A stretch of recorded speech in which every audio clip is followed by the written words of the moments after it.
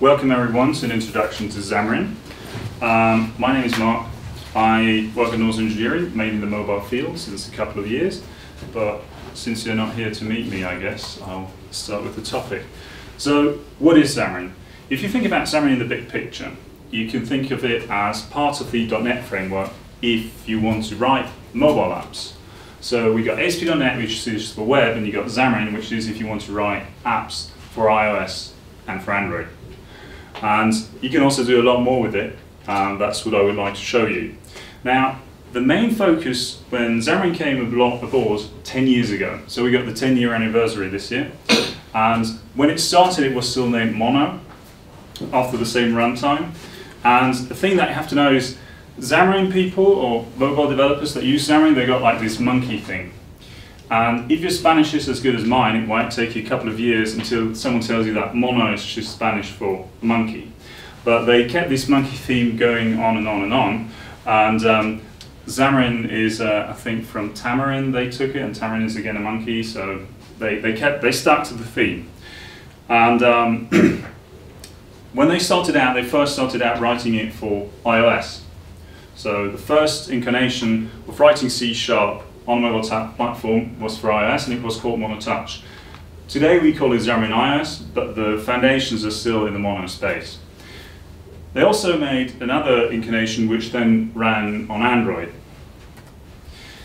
Now, if you think about Android from a mobile developer perspective, it's maybe the nicest platform because you can install it everywhere. You can install it on a Windows machine, on a Mac, and on a Windows machine, and then you can start developing for Android. So from that part, it's super friendly to get started. We can also do the same thing in Visual Studio. We can program for Android. I made here a little sample solution, and are you running? You should be running.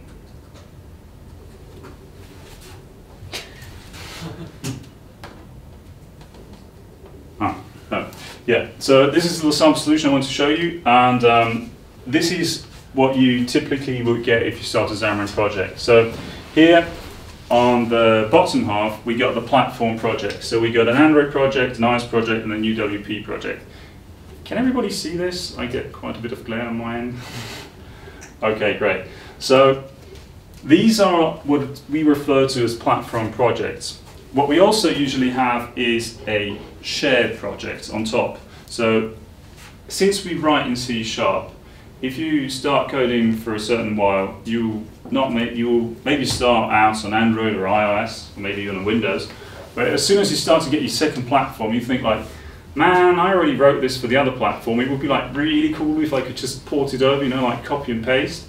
And this is one of the great advantages that you get if you choose the cross-platform approach, as Xamarin offers you for C#.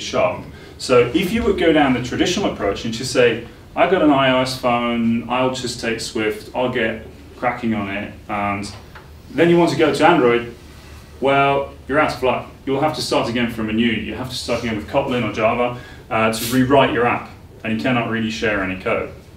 And in C# we have come a long way. Like the first incarnations were like a bit better than copy and paste with linking files from one project to the other.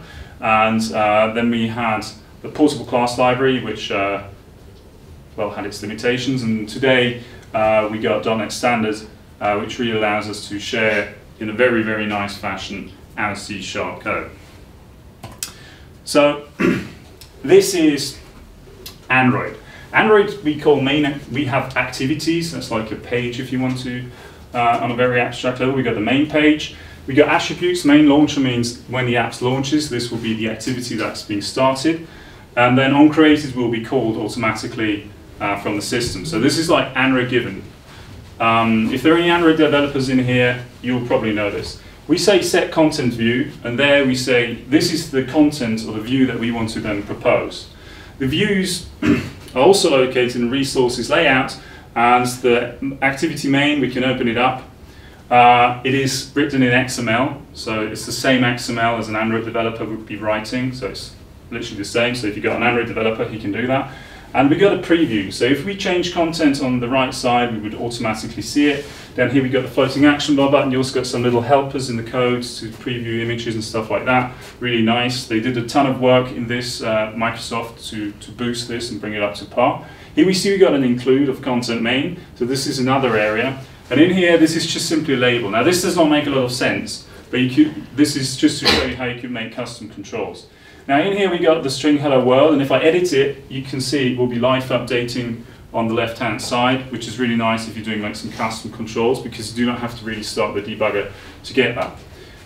I quickly have to change this XML to refresh it, but you can see we also get, if we plug in the UIs together, we get a nice visual experience, which is really great. This really brings down your development time. Now, at a certain point, what we now do is, in this UI, we got find view by ID. This is a special. This is just how you find your elements in Android. It's just how you do it. It's the Android way. And in there, you got IDs that we set, like the text. And by that ID that we define in the XML, we can then find this resource, and then we can work with it. So we can now say, set here a string, shared code, which is in the platform, in the shared code, in the Hello Xamarin core part, and I just simply put there a string. Again, I know this is not the business logic you usually be writing, but it's just for showing how this can be done. And this project, again, is a .NET Standard project. So this means we, later on, will be sharing the string across all the other core platforms that we're running. And I know this is just a string, but we could put in a calculator, we could put in complex logic, stuff like that. We can start up the Android emulator. Now, this is a bit cheating. I boosted this part about by a factor of 4. It's also where we got the recording. And there is this issue right now with the Android emulator on Windows. You might have heard about all the Intel chip flaws that they had. Microsoft, the emulator from Android runs in Hyper-V, which is really great because that means you can have Docker and the emulator running side by side, but it also slows down the thing. What we now see is we got the string here, so this is Android running on a Windows machine. This is the official emulator that is released by Google, so there's no magic there, there's no special thing. The nice thing is, if we get it from Google, we do get all the goodies like push notifications, Play Store stuff to test on an emulator. Now, the reason why I bring up Hyper-V is Hyper-V fixed these Spectre bugs. So if you develop on a Windows machine, it used to be like super fast, then Spectre was detected, then Microsoft fixed those security flaws, and then the emulator took a hit. Right now they're trying to boost again performance. I just got an update today and it's again much better if you tried in the past, but you still will find a lot of Android developers that prefer a phone to just plug in over USB, and then you can debug. So that's no problem. You could just simply plug in a USB phone, over USB a phone into your Windows machine, and you can go. You could actually even do it over Wi-Fi, but usually USB is just a tad quicker. So that's what usually people use. So this was Android, and that's actually quite straightforward to develop in Visual Studio. The next thing, or the next platform that I would like to show you is iOS. Now, has anybody already developed for iOS in here? Okay, so we got 2 people, they know exactly what I'm meaning. So when you develop for iOS, what you usually need is a Mac.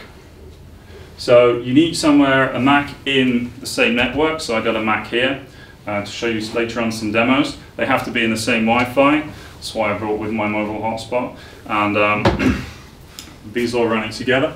And like that, you then can develop code. You cannot, you need the Mac for the tool chain. It's a Mac thing, it's not a Xamarin thing. It's not Microsoft that forces you to buy a Mac. It's just that the tool chain to develop for iOS is only released for Mac. And licensing stuff and whatnot forces you to run it on Mac OS. So, long story short, this is again the same solution. So what I did is I changed the starter project. The easiest way how I like to do is up there. You can just switch between the projects and then it will be automatically selected. To choose the iPhone simulator, we could also deploy it on an iPhone. And you connect it to your build agent, also in Visual Studio.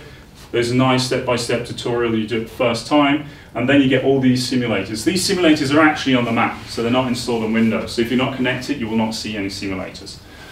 Next step is the entry, which is the main. Main does nothing else than opening app.delegate, and app.delegate is where all the lifecycle logic is from an iOS app. In here, what we do is we start the storyboard so the view gets started. And behind each view, before we have activities, a view controller, a UI view controller. So if you're an iOS developer, you'll know UI view controller, of course, no brainer. Again, we find here a label which text we set, and the UI, there are a couple of ways how you can develop UIs in iOS, but one way is with the storyboards, the designers. The differences between Windows UIs, you've got all your UIs in one file, and you can edit it there. It's pretty much drag and drop, if you want to say so. You've got a toolbox. These are all the controls that you have, so you can just drag and drop them over. You can make a layout in here if you want to, and so we can drag on another label, and yeah. But since we already got one, let's get rid of that. Let's have a look at this one. Now, what you see here is you've got the properties, and in the properties we set the name to the label. I'm very creative. So if we remember the label that's been set there, we can go again back to the view controller, and that's actually also the variable that's being generated in the back for you. And over text, we can again set what the property, what the label should then later on display when the view is being loaded. So all that's left now to do is start the simulator. Hello.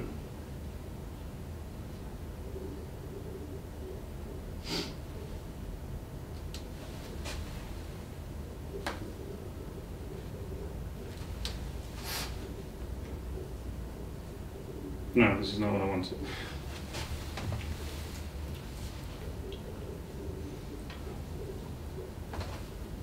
The main reason why I recorded these things is so we can save some time, which I'm now totally not doing.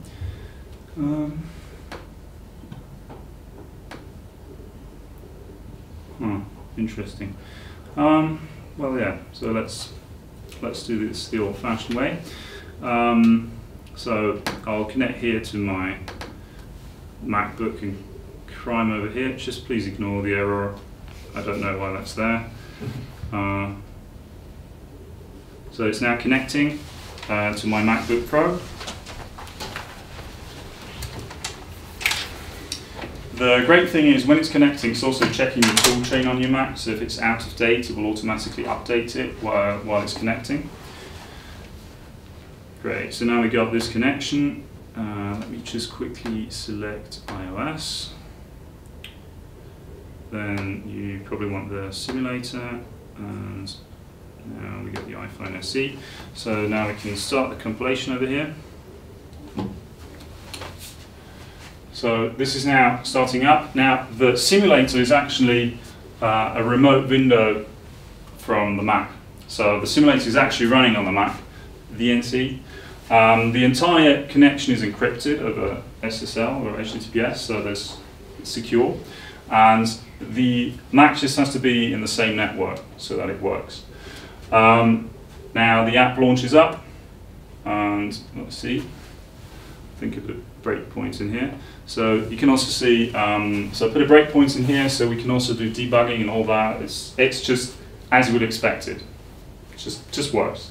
But it's actually quite crazy if you think about it, because the code runs on here, but I see it on here, and then I can debug in here, and you can also have a look at variables and all stuff like that. So it's pretty much as you would expect to be. And when we let this run further, you can see this the simulator is running here. Now, what's quite cool about having an iOS simulator in Windows is you can have touch. So I can use touch controls on my Mac, which I otherwise would not really have, which is quite funny because no Mac's got a touch screen. They've got a touch bar, but that means if you want to do pinch and zoom and stuff like that, you can actually only do this on a Windows computer, which is a bit, I think it's fun. I mean, you can do it on Mac, but you have to do this special keyboard combination and mouse gestures. So yeah. So this was iOS, and again, you can see we could reuse the .NET Standard code. So pretty much straightforward what we did there. Now, whenever I show this, that you need, or whenever I say like you need a Mac to develop iOS, there's always someone that says, yeah, but can't be virtualize this thing. I mean, especially when you talk with IT guys, you know, like if you go into a big company and you say, I need a Mac, it's always fun. They'll say, well, you know, we could do a virtual machine and stuff like that. And yes, you can do it. But it's more like a legal thing. And I mean, you might want to just ask Samsung about Apple's lawyers. You know, they make some experiences there. So it's pretty much a grey zone. And I'm no lawyer. So I just want to give you this advice, you know, it's Sienna Euler. And yeah, I mean, perhaps this is one of the reasons why Mac sales have risen in the last couple of years, I don't know. So, long story short, can you emulate or can you make a Mac virtual? Yes. Can you run it on Windows? Yes, you can do it. Will your boss be happy with that? Probably not, just, there's that. Now, of course, since C# is from Microsoft, what about Windows? Can you run a Xamarin app on Windows? And the thing is, like, yes, you can, but it's technically not Xamarin, it's just the product from Microsoft. So you can have a UWP app, of course, which you can use. And again, you can just simply switch over to it with the startup project. And in here, the entry point is usually the app.xaml. The app.xaml.zs is where all the logic is in, and in here you've got again the same startup code as we saw before in the app delegate from iOS.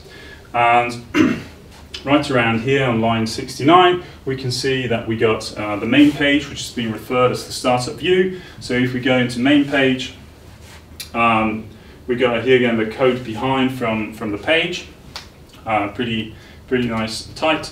And in the XAML, we got again the UI, so it's all again in XML, which we all know and love. And again, of course, you got here the live previewer. This is just what you get out of the box with the UWP. But again, what we can do here is we can what we can do is we want to have our shared part of core code again executed on UWP, and that's again where the same architecture and view models and stuff you can reuse. So if you use this route, we can get a great lot of code reuse, and we can then again set the text label here and execute it again on the local machine, and we'll see the same results of the string appearing on this sample. Now this is like the most basic setup that you can think about if you want to explain how Xamarin works in a nutshell. So you've got your platform projects, which you then change as your startup project. Then you hit F5 or you click onto debug, and it will usually just work. So that's like the big ta-da. And the really nice thing is you can do this all with C#. You can also do it with F#. VB, you can do the shared part, but not really the front end part. And yeah, so this is what you think about of Xamarin or how it all started out. So if we look at the architecture from this grandiose app, I think I'll release it, probably price it about $5, I'll be rich, right? I mean, everybody's been waiting for the shared string app. So what the basic architecture is usually, you got your native platforms where you can write your UI stuff, and then you got your shared app logic. And in shared app logic, what's really nice about that is you share it with .NET Standard libraries these days. And .NET Standard, if you don't know it, is a way how you can write a library that runs on the .NET framework, on .NET Core, and on Xamarin. So if you write your code in .NET Standard, it's just a normal DLL that will be afterwards compiled. You can reuse that code without having to do any further magic. And you get a ton of services that are then available with that. So you can write HTTP client code, you can write SignalR, you can write all those things. You can just consume them and write them in your shared app logic. Now, this is Xamarin or Xamarin Native or Xamarin Classic, or well, it's not really named. Let's just call it Xamarin. And it's really cool because you can share a ton of code on your business logic, but you have to write all the UI again. Like what? Like I have to again, like every time for each platform, and so yeah, you have to do it. So what often people want is they don't just want to share the app logic. They kind of also want to share the UI. That would be really great. And that's where the Xamarin team brought in Xamarin Forms. So what Xamarin Forms actually is, it's a UI library, more or less, that comes with some layouts and pages that are commonly used and some controls that are on every platform. I'll not go through these all now in detail, I'll spare you of that, but important to know is there are more controls on each platform than are in Xamarin Forms usually. But since Xamarin Forms builds up on Xamarin, you can always drop back down. So, what I now would like to show you is how do we create the Xamarin Forms application.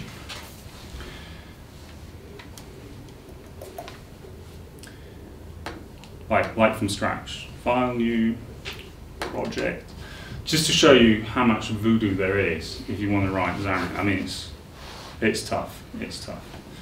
So this is Visual Studio 2019, so I can go into mobile app Xamarin Forms, which is pretty much the default these days. I'll put it on the desktop, so I'll find it later. Got app 2, good. And we will create a new solution.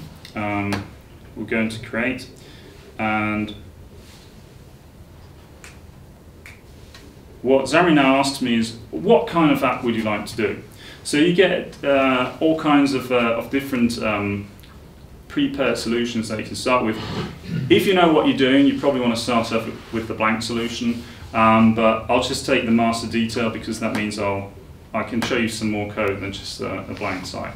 So I'll also include UWP, iOS and Android, and we could also already provide an ASP.NET Core backend for this entire thing, and then we create it. Now, the setup that you will be seeing from the CS project will look quite familiar as the one that I showed you before. So we got, again, our platform projects below, and then we got, again, a shared .NET Standard project at the top. What don't you want to show me? So this is, again, .NET Standard. We now got a couple of NuGet files in here, but nothing really special. If we look into UWP, there is, again, this app SAML, again, the main page. And if we look into the main page, what we see is the main page loads the application. This is a Xamarin Form special, and we call the app. The app, in this case, is this class up here. The same thing is true if we go into iOS. In the app delegate, we see finish launching, there's some Xamarin Forms initialization, load application, new app. And if we look into Android, we go again into our main activity, into onCreate. We see in here the same, or pretty much the same starting up sequence that's happening, and again, new app is created. So what I've just shown you here is, in the platform projects, there is still some code that is written, but it's like a couple of steps of code and you're off into the share code, which is what we want. Because we want to write all of our views and everything actually in a shared fashion. So if I now look at the main page, which we have got here, it's again written in XAML. It's not WPF XAML, it's not UWP XAML, it's again a different XAML dialect. So if you are coming from one of those platforms, it's pretty much who moved my cheese the first couple of days, and then you'll find your things, and then you'll be rolling. But it's a lot quicker to start out in Xamarin Forms than if you, like say, you come from WPF and you go to iOS. Because iOS is again a pretty much different UI layout concept. Android is a bit closer, but this is much closer to home, if you want to say so. So in here we got the master detail page that I selected before. We got here a view that we're loading, which is the items page. And what I still wanted to show out to you is this on-platform. Now this on-platform, since we're now writing cross-platform code, sometimes you just want to have something a bit different on one platform than you want to have on the other platform. Like you want to have the margin a bit different or stuff like that. And this is exactly what on-platform brings you. So even though we're writing cross-platform code, we can still adopt a little bit to each platform that we're running on. For the web developers, we can adopt to each browser that we're running in, okay? So it's the same story here. It's just different operating systems and all like that. So this is what we can do here. So here we say on-platform. If we are on iOS, load this image. This is what's basically standing here. So if I now start up this application and we take a look at it, on UWP, compiling. So this is actually all fresh, so this is no making up for time. If it would have gone with the blank app, it would have been a bit quicker, but we got time, right?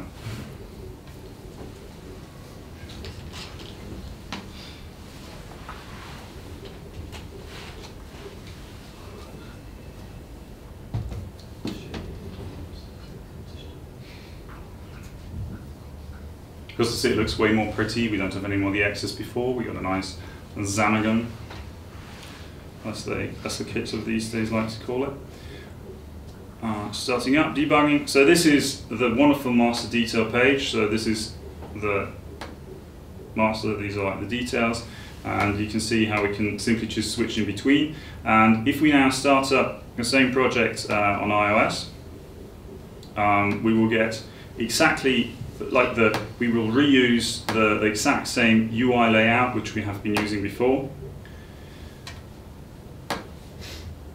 but we get it entirely compiled for iOS. So what's happening now is this entire application will be recompiled for iOS and running there. And while that is happening, the really nice thing about Xamarin Forms is it's based on MVVM. So who in here has already worked with MVVM? Okay, couple, nice.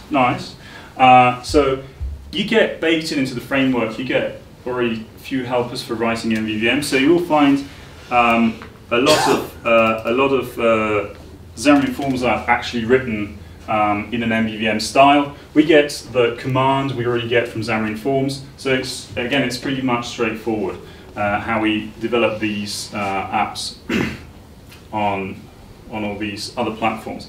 Again, we see we've got here this app, and if there is any stutter, it's usually because of the Wi-Fi. So if you want to make a nice recording of your app, you might not want to take the simulator, but you want to do it on the device. And so this is Xamarin Forms, or how you can write Xamarin Forms apps. So the main benefit that we get from Xamarin Forms is, additionally to all the logic that we could share, like view models, services, models, and those tend to pile up. I mean, you've just got a small app that has to talk with a web service, shows you some forms. These tend to pile up, but you can also share your UI. So often this is a great time saver. Are there any questions? No. Does anyone asleep? No. You always have to, after lunch, always have to ask, you never know. So if you fall asleep, just make it please quietly. Don't wake up your neighbour next to you. It's a real hassle sometimes. So Xamarin Forms loves XAML.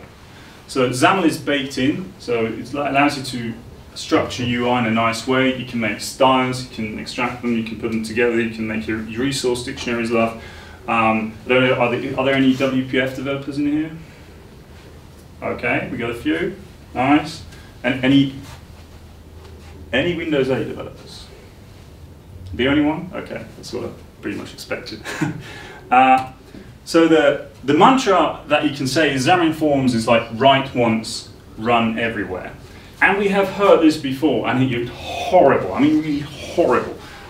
I'm looking at you, Java. So what we can do is we can write once, run everywhere, and still look awesome. And this is something that the Xamarin team has been working on quite heavily, and with they released a new version the day before. So with the version before that, they brought in visuals. And what visuals allows you is to write code that comes along with an app theming style. To enable visuals, what you have to do is, on the platform projects, you will have to install the Visual Material NuGet package. So that's an additional package that you have to install.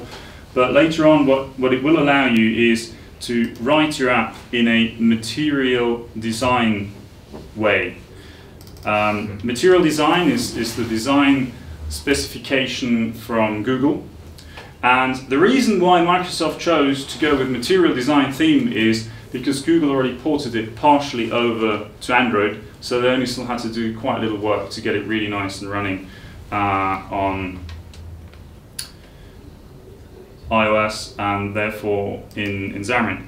The down part of that is Google looked at the numbers of UWP apps and thought, not quite worth the bother. So at the moment, visuals are only available for Android and iOS, but those are also probably the platform that you're targeting with your mobile apps, since Windows Phone is no more. Yeah, I was a fan of Windows Phone, so just taking a moment of silence here. So after this will be starting up, you will see that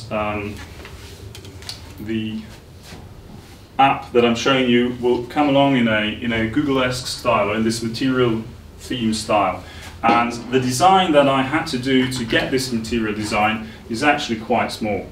I can define a property where I say how I want to render my visuals, and with that, I can set it on the top level, like on the app level, then everything will be material design.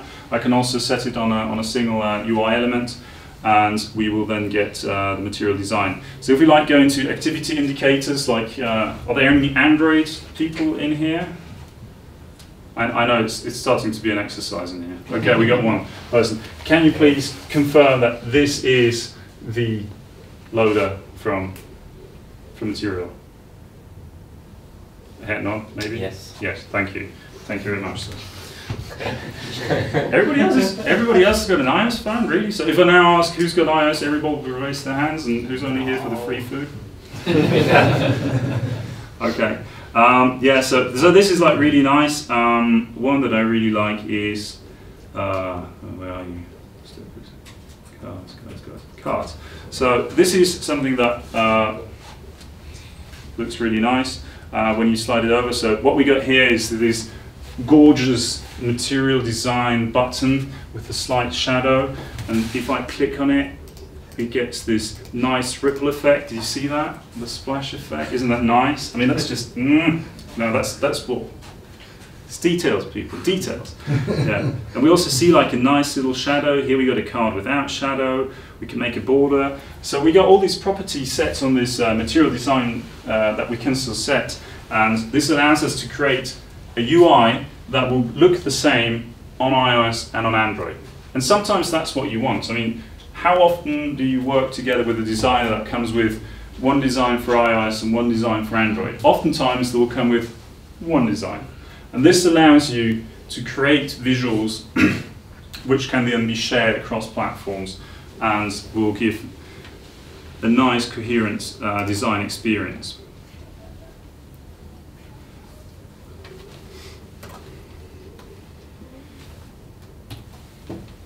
Now, when Microsoft launched Visual in preview, they made a shout out to the community, and they said, guys, take your favorite app that you got, it's just an app that you got in the back of your mind, invest an hour of your time and just show how far you can get with cloning this app.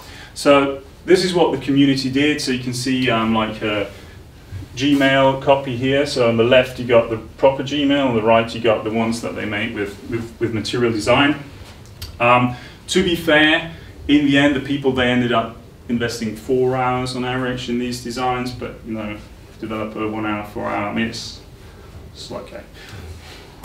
So yeah, someone copied here the LinkedIn design, and we got some WhatsApp samples down here. We got some nice round images which are still in card view up here.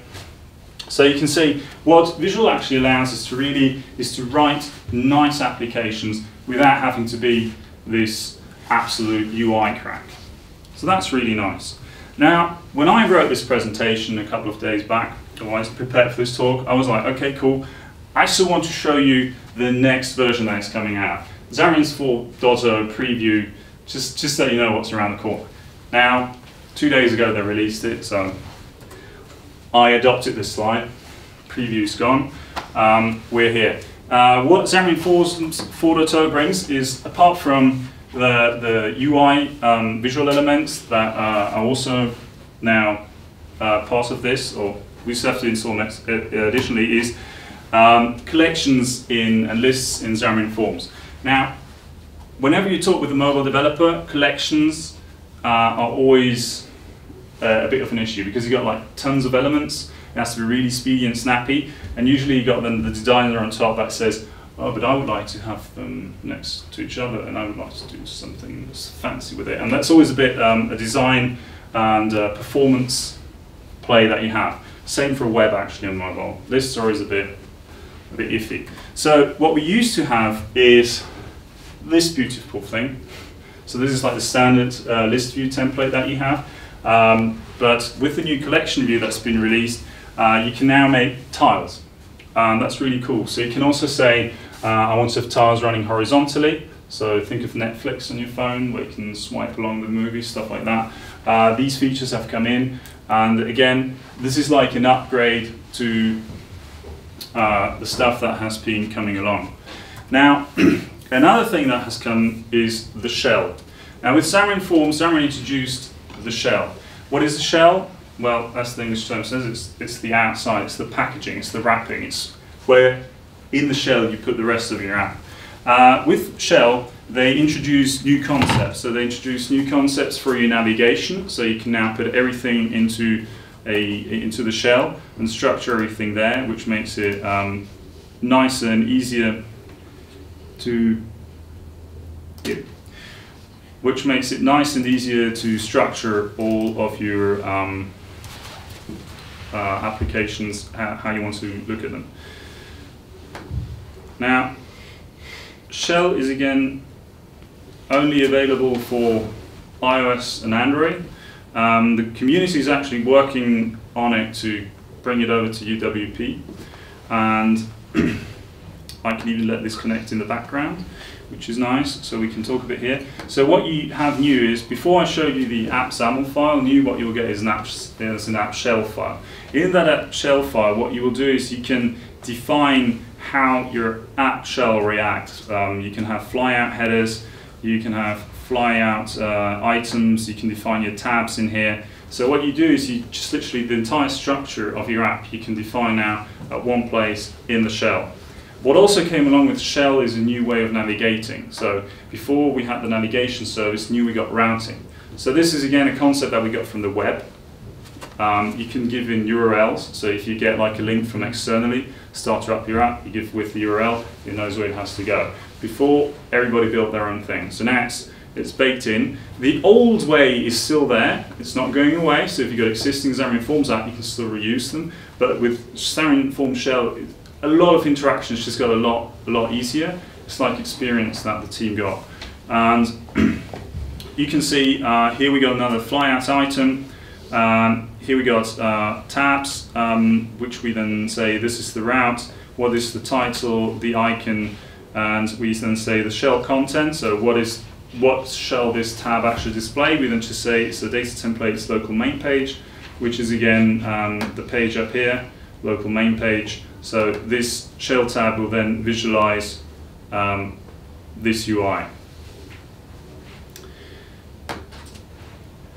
Now I know it's a bit strange, but you're actually a lot quicker debugging on a Mac over a slow Wi-Fi that you do with your iPhone than if you start the simulator. If we got some time, I'll show you how it is in live, but it takes a bit more time. So do you have any questions for the shell or Xamarin Forms? I have a question. So now you develop an app that looks the same on iOS and Android, and from a developer's perspective, from a design perspective, maybe it's nice, but from a user's perspective, it's not. I'm just putting that in because me, as an iOS user, I'm used to the iOS look and feel, and then all of a sudden becomes this app that doesn't look like an iOS app. In that case, I would rather have the app have the iOS look and feel for the iOS deployment and the Android look and feel for Android. What do you think about that?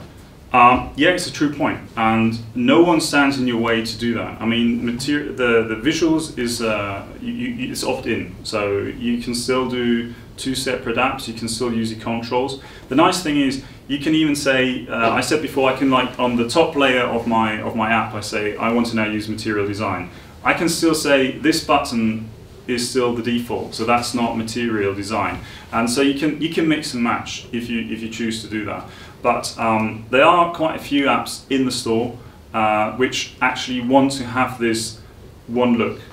So they got like that one design. So if you think of the Swiss National Railway app, if you open it up on Android, it looks pretty much the same as it looks on iOS. And sometimes you just want to get that feel. And if you want to get that feel, this is a really great route to go down to. And another thing which is really nice about visual design is they announced that Microsoft, they got their own design system. It's called Fluent, and the implementation of the incarnation is called Fabric. I'm not a designer, I got no idea what that means. But so Fabric, which is Fluent developed, will come to Xamarin Forms. So that means if you got Outlook installed on your phone, that's like the Fluent design that Microsoft has developed. Or on Windows 10, you got your calendar down here. This is also the Fluent design that you get. Now, what we have here, this is the flyout. So if I click on here, you can see these are all the flyouts that we have. We also got like this nice animation up here. Uh-oh, what did I do? I opened the shortcut. Yeah, two big fingers for the screen. So what we got here is we got the new collection view over here, which just allows to put images side by side. Now, if you never did this, or you never wanted to achieve this, you just go like, eh. If you ever had to do this, you go like, oh, now we're talking. This is what I've been looking for ages. Okay, so this is really cool. Even if you've never done it before, this is actually really cool that this is now here. It's native supported. It's fast. This is great. And again, if I can also, what's also came along is you got different ways how you want to do your tabs. You can have bottom tabs. Some people prefer the tabs on top. You can even make top and bottom tabs. Just mix and match like you want. So it's really cool, and you do it in a central space. And again, it will be running on iOS and Android.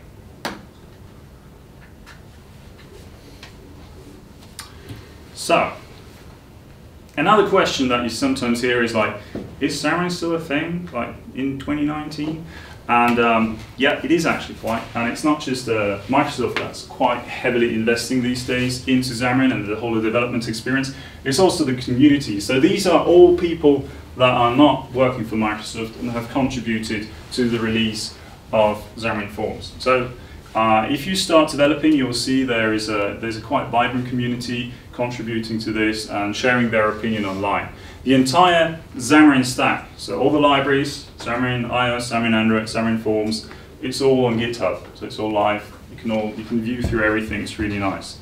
Now, I've been asked before this, like, Mark, I should take Xamarin or Xamarin Forms, and like, what to choose, and what happens if I choose one? Will I ever get again back to the other one? So, general rule of thumb: if you're starting a new app today, you most probably want to use Xamarin Forms. The only reason why you not want to use Xamarin Forms is when you've got a lot of custom visual designs that you want to implement. You can, when you use Xamarin Forms, you can always drop back onto Xamarin Android and Xamarin iOS and UWP and make custom renderers and then pull them into the XAML of Xamarin Forms. But if you spend 99% of your time writing custom renderers, you're probably quicker if you use the classical approach. Otherwise, you'd probably be most happy with Xamarin. Now, when I started this talk, I told you Xamarin is the way to write .NET code for mobile. And with .NET, I mean C#, F#, and I know. But what's cool about Xamarin Forms is, since it's mostly a UI library, what it actually does is it abstracts the platform implementation. So here we got the entry. Entry is an entry field where you can enter text. So this is how entry has been implemented in Xamarin Forms. And what you do is you got an entry and you got entry renderers, which are then have to be implemented on each platform. So on iOS it's the UI text field, on Android it's the edit text, and on Windows you got the text box. And those properties will then be mapped to the internal entry properties so you can access them cross-platform. What's really nice about this is extensible. So while Microsoft mainly focuses Xamarin Forms and Xamarin for mobile development, what the community has done is they have brought Xamarin Forms to Linux. So you can write Xamarin Forms app that run on GTK Sharp. GTK Sharp is also what's used to implement MonoDevelop, which is an IDE for writing C# on Linux. You can write F# apps that run on your TV. Samsung, Tyson, you can write Xamarin Forms app for it. And yes, this is Edge. This is an Internet Explorer, symbolizing all the other RAM-eating brethren of it. You can even write Xamarin Forms for the web. Yes. So let me quickly show you this, because this will be good. So the implementation that's been used is called WE. You can remember it, Object-Oriented UI, so OOUI. Otherwise, you never know how many O's to enter. You can either run it, it's Blazor copied actually from WE. So you got two modes how you can operate it. You can have it render HTML and JavaScript, which will then communicate back with WebSockets, and you have the entire thing running on your server. But you can also develop it as a WebAssembly. So that means everything will be running on the client. This is WebAssembly. So when I make a change in here, I'm ready for some text. I can now say I'm ready for the next break soon. Hello. And you'll see over here the entry field gets updated with this text. And all this is actually happening in here in my browser, in Edge, the new preview, which is Chromium. It's really great, you should try it. Just a little side thing. Of course, I can also, I could change here some others. I got here bottom right, so let's see how good my UI design is. It's actually really horrible, just warning you. This could go either way. So you can see it's all live. What's really cool is this is all running in the browser. So over here we got our classical XAML from Xamarin Forms, and it's all compiled, it's all transpiled over to HTML or WASM, and then you can let it run on the fly. So this is quite cool. So what you could do is you could actually write for every platform literally with Xamarin Forms. Does it work for Blazor as well? What? Blazor? Who needs Blazor? I think that no. The problem is the problem with Blazor is it's a closed system, so you don't really get any feedback out of it. So for Xamarin Forms to work, you would have to the controls they're shut off. So that's a bit of a problem. So what I showed you is Xamarin Forms. Xamarin Forms is just literally everywhere. You can write WPF apps with Blazor. There's even a console implementation. How you can write console apps with Xamarin Forms. It's everywhere. It's just a small word of caution. Microsoft focuses on the mobile part. So all the other desktop parts, they're mainly community driven. Some of them are more stable than others. But before you now go back to your boss and say, hey, throw out the old code, we'll now make everything with Xamarin Forms, I warn you, okay? want each and every one of you. It's not 100% there, but they take community contributions, so just get past with the game. When you talk about Xamarin and mobile development, you always get this question. Now, can you do this with Xamarin? Can you do this with Xamarin? Or can you do this with Xamarin Forms because it's different than Xamarin? Which I hope you now all know it's pretty much the same. Xamarin Forms just layer on top of it. And this is all that you have to really remember. It's like, yes. Yes, you can do it. Everything that can be done with Objective-C, Swift, or Java, or new Kotlin, you can do with C# and Visual Studio with Xamarin. So if a new feature comes out with iOS 13, you will be able to use that feature in Xamarin. You can do all the ARKit demos that are right now there for iOS. You can do all the artificial intelligence stuff that's out there today. But the right answer that I sometimes give, and that's because I'm a smart ass, is yes, add more. Because I showed you before, we use .NET Standard to share our code. And that means we got NuGet. We got all the NuGet goodness in the world that we can use that's been developed for .NET Standard. One package that, if you start developing Xamarin, you will get this pretty much in the default template, is Xamarin Essentials. If you've already got an existing app, check this out. A lot of the former plugins are now in here. This gives you a ton of functionality extra into your app. So if you want to copy something to the clipboard, if you want to get your geolocation, if you want to open the Maps app, if you want to open the browser, if you want to share something, if you want to send a text, if you want to open the phone dialer, it's all there. And it's all cross-platform, so implement it once and you're good. Now, I was also asked about showing you how caching works. And there are many caching libraries out there. One that's been developed recently is this thing called Monkey Cache. And when you talk about caching in a mobile environment, what you always have to think about is, do you want to have an offline application, so you install the app once and it should always work, or do you just want to introduce heavy caching? So heavy caching means once you call the server for an image or something, you will keep it there and you'll just update it sometimes when you need it. Oftentimes what you're actually looking for is heavy caching and an offline first. The reason being that synchronization of data is quite tough to get right. So if you find libraries out there that will solve it for you, and you will find from Azure, you'll find offerings and others, it might be that in your special use case it will just break, or it was not designed for that. If it's just synchronizing text between databases, there are solutions for that. But as soon as you got binary files, images, audio, stuff like that, stuff tends to get big and heavy. That's when you want to be a bit more in control of your own. Now, I'm a bit short for time, so I'll make this demo really short.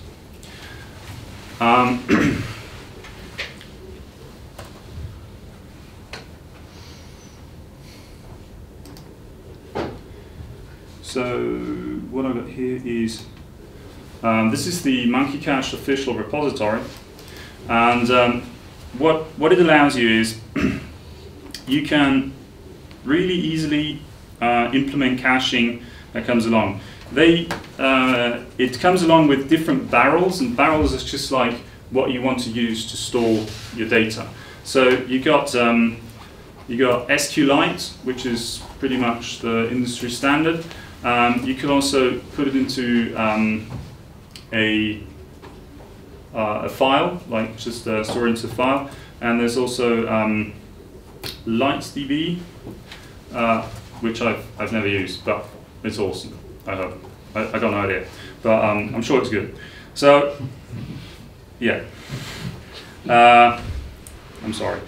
So what you can do is, like, if we invoke here this action, what it then does, what we can do is, let me just check. I'm on the wrong point. Sorry about this. No. So what you literally do is you store your items in a key value fashion. So I'm not really finding it right now. Sorry about that.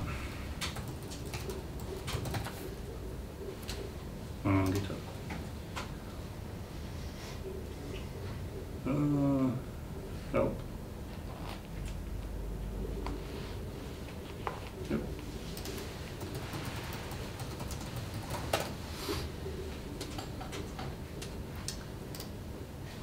Oh, I missed the minus. So how this actually works is, or this is quite often how it works. So what we do here is you can store your keys. So if you've got a URL that you're calling, you can just simply. So what we're doing here is we want to get monkeys. I warned you, Xamarin monkeys. It's a real thing. So we want to get this JSON file from this URL. So what we would do first is we would check: do we have any connectivity to the interwebs? Again, something you will have automatically with Xamarin Essentials. Then we will, if we got no internet, we will just load this thing from the cache. We can use the URL as the cache. Then we can check further, is it expired? I'll come to that in a second. If it's not expired, get the URL from the cache. If the thing is expired, and only then, go through the hassle of starting up a remote session to get this. Word of advice: never instantiate new HTTP clients on the fly. Keep them around in a global member variable. You'll improve your performance. So what we get here is we get the string, we got the JSON, and here we just say barrel current add. The key is again the URL. We got the data, which is our monkeys, already serialized, and then we can say expire in, and we can give with it a time span. So this is how we can do caching quite easily, and it's again, it really reduces your time. Depending on what you have, you might want to do this differently.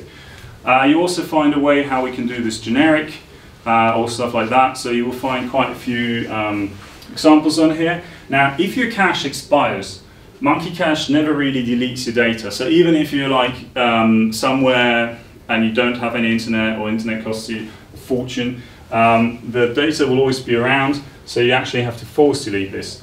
Now, there are other systems that you can use to implement caching or offline serialization. Azure offers you a data serialization thing which uses SQLite again in the background and automatically synchronizes your data. But it really depends on your use case that you have, and this is pretty much like a Swiss Army knife approach of going offline. So, if you've got any additional questions to cache, please just ask me afterwards. It's a really, really big topic. I'm running really short on time, am I? I was before I was talking to Damon, so like, I really don't know if I will hit this hour. I really don't know if I'll be too quick. I'm not. I just wanted to show you one thing, and then Thomas will give me the evil stare when I start to overshoot. You just do it. Whenever you write a mobile app, you'll start to deploy it. And then you will always get that one guy that will give you feedback, and most people, they just, I don't know, don't care, don't have the time to give you the feedback. And they will come like, hey, I got this device, never heard the name of, you know, like found it somewhere in a Chinese market when he was there, and he's got like this error, okay? And the problem is, if you only get that feedback, like when people take their time to respond to it, you never really know, are you hunting the real bugs, okay? And logging is really hard on a mobile device, because if you log into a file, yeah, I mean, you want to invite everybody over to plug in the device to get the log file, so that's not really an option. But it's a common problem, so it's a solved problem again. And if you want to get started with logging, what's really helpful is Visual Studio App Center. So that's it's just you go to a place. If you are interested in DevOps in general for mobile, this is a great place. You can build your mobile apps, you can run UI tests on it, you can distribute it, so you've got like a beta testing platform, and you can analyze for crashes, analytics, and you also got push notifications. So if you want to know what's happening, use App Center for short. So you log into App Center, it's actually for free, this part that I'm showing you now. What you then can do is you create a new app. You can then go to Xamarin Forms. It will tell you you've got to install a NuGet package. This is now for analytics. And then you've got to add these lines of code, or you just copy and paste them, which will be a lot quicker. And then you don't show the people this string thing, because that's like a little bit of a secret that you got there. So it'll be ending up in the right pod. And what this will then enable you is, in your code, you can then start to write analytics track event note overview loaded. And you can then view that on App Center. I'm really sorry, guys. It would have been great. So what you get is you get analytics. You get them for all your platforms that you're deploying it to. They will all start sending up log messages automatically to Visual Studio App Center. And what's really nice is you don't have to care if, when I'm offline, to stash it somewhere offline and then sending it up and all stuff. That's all handled in the NuGet package for you. So you get that all for free. And what's also really great is you get analytics and crash reports. So if your device crashes, by just adding one NuGet package, whenever your device crashes, you will start to get crash reports.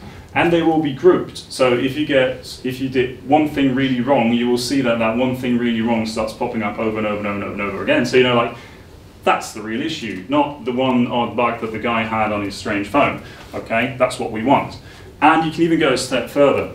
You can export the analytics into App Insights. So you get a dashboard for free, which shows you some great metrics. If you want to get additional metrics or something different, you can just simply export it into Azure and then make your own queries.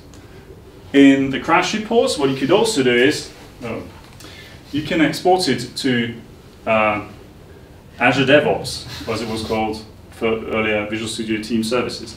And you could make automatic bug reports by that. I'm not a big fan of it, because usually you end up just getting hosed with bug reports. But what I'm trying to show you is this is not an island. This is not just something you shove in the data and you'll never get it back.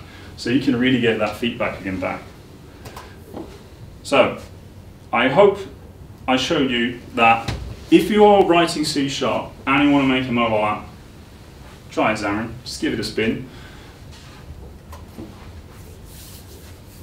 Become part of write once and run everywhere, remaining beautiful. And yeah, really check out what you can do with all the NuGet goodness. I didn't even show you the tip of the iceberg with all the NuGet packages that you can get. It's really great. And yeah, it's all open source. So you can look how it's done, you can become part of this community. And this community really rocks. And I know I'm part of the community, so it sounds a bit better. I'm talking about the other part, not this one. Okay, it's really cool. So if you're now thinking, well, Mark, how can I get started? Just open up Visual Studio Installer. Make a tick. This will install all the Android runtimes, Java stuff, and will all be installed for you. And you can just get up and running. I also got here some links for you. So if you go to Xamarin.com, you'll land on the official Xamarin blog, where they will inform you about all the latest and greatest. The Microsoft Learn has come up. You've got some really great courses on Xamarin there. So if you want to get started and you want to have a step-by-step guide, check that out. It's really high-quality content. I can only recommend it. And a little self-promotion, my blog, where I'll post regularly about Xamarin, and I'll be posting my slides and also the sample code, so we can find it on my Twitter feed. So that's been it. Are there any questions? Okay. No one fell asleep after lunch, so I'm happy with me.